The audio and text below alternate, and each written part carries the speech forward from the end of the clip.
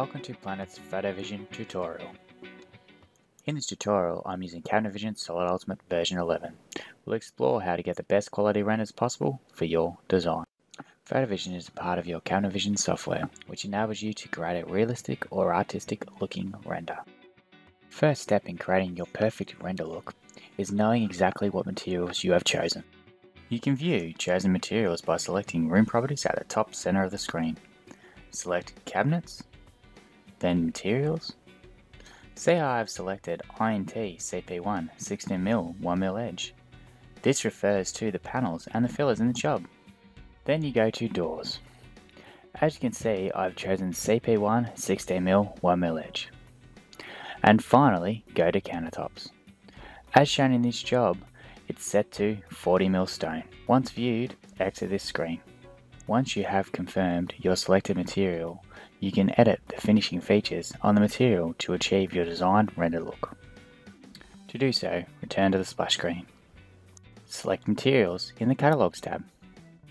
In the drop-down panel on the left-hand side of the screen, select Panel Stock. It's all in alphabetical order. All material options are now appearing. Across the top of the list, there are 6 tabs. To optimize your render quality, we are focusing on Finishes, Finish Types, and Textures. To adjust these, first, find the selected material from the specific job. I'll choose CP1 16mm. First, there are finishes. Finishes are solid colors, and generally they'll be set to automatic. If they are not, change them back to automatic. Once they are set to automatic, you can change them in the Room Properties and Finishes tab, or in the sidebar when you're in 3D view. Textures. Textures need to appear with the word blank, otherwise they override the finishes.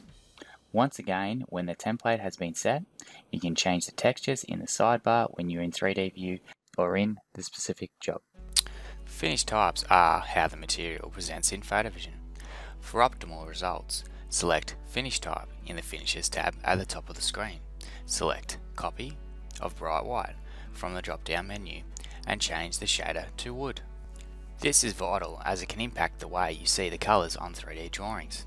For example, if you choose laminate gloss and you are doing a white cabinet, you'll see the grey tone, not a true white. Now we'll discover how to import textures once you've chosen these from the 3D view of your specific job.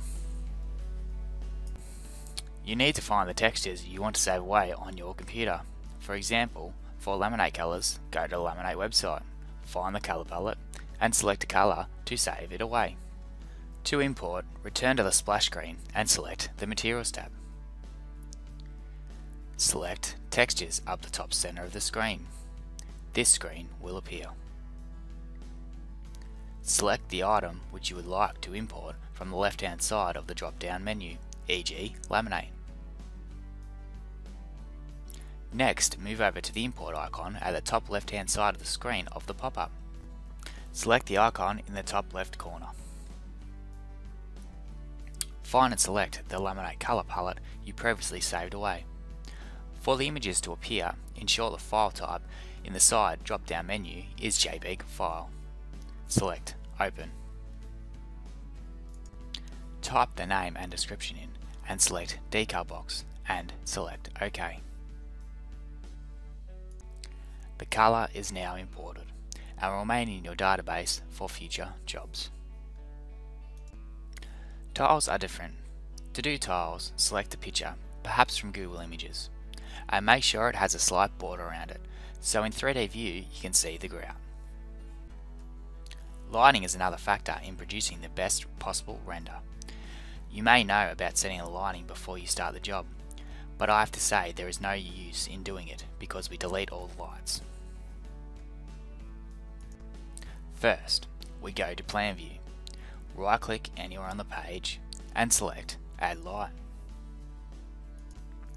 In this tab, you have to select the colour as white light because it gives you the best detail possible. Then you have the brightness on the right hand side of the page. You have to select it to maximum. Softness is next. You must select it to be sharp. And finally, we have the beam angle. You have to have this set to 180 degrees so it gives the best exposure in the picture.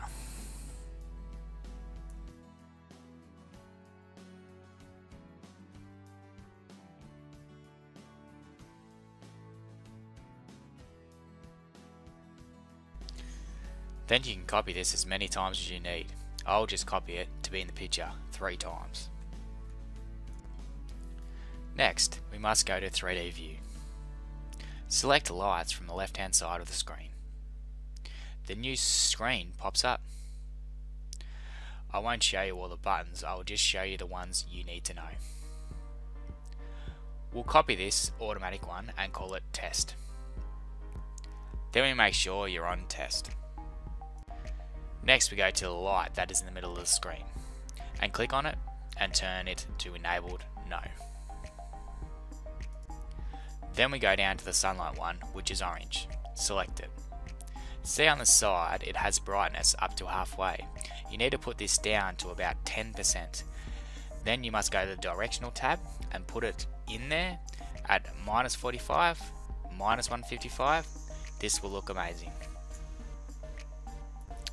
Now we have done the lights, we can have a look at doing the PhotoVision side. To view this function, select 3D view and select PhotoVision up the top left hand side. On the top left hand side you can see the edit tab consisting of advanced and architectural features. Alongside it, it is the render tab, offering cartoon, hand-drawn and hatch design options.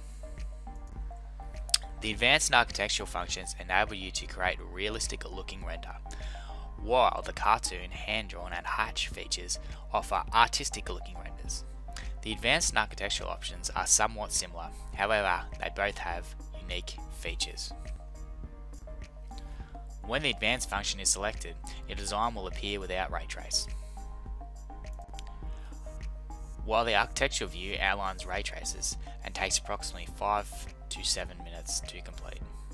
I will now show you what it will look like when you are done.